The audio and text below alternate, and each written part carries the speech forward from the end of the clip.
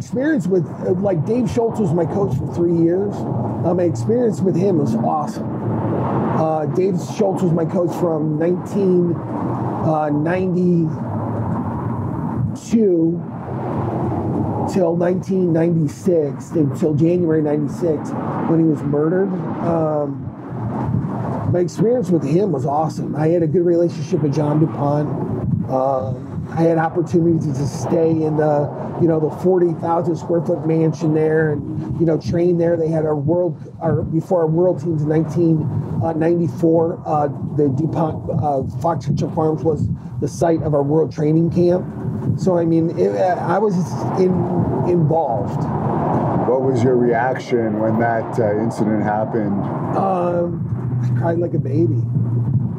There wasn't one person.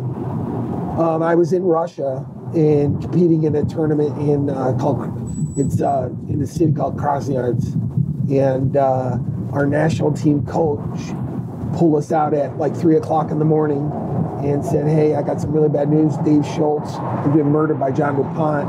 And all of us, I remember just dropping to my knees. It felt like somebody just like kicked me in the solar plex and knocked the wind out of me. It's horrible.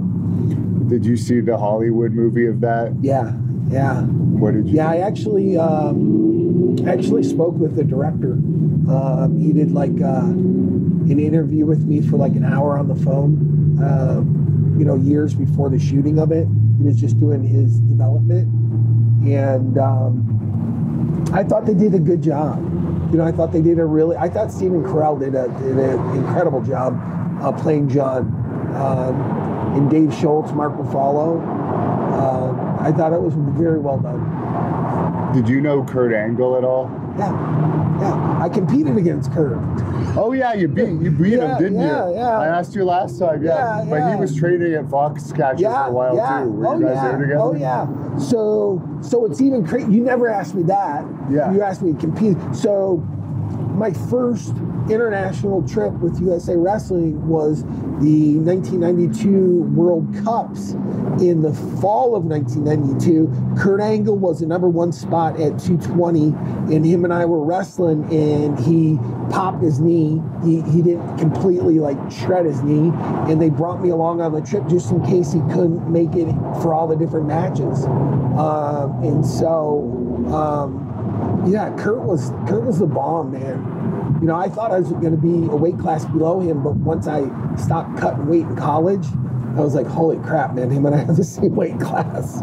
Thank you for watching the Hannibal TV. Please like this video if you enjoyed it, and click the subscribe button to not miss any of our latest shoot interviews, match videos, or news updates. Support us on patreon.com for $1.99 a month to watch our full shoot interviews ad-free and help our channel grow. Follow us on Twitter at the Hannibal TV for instant updates.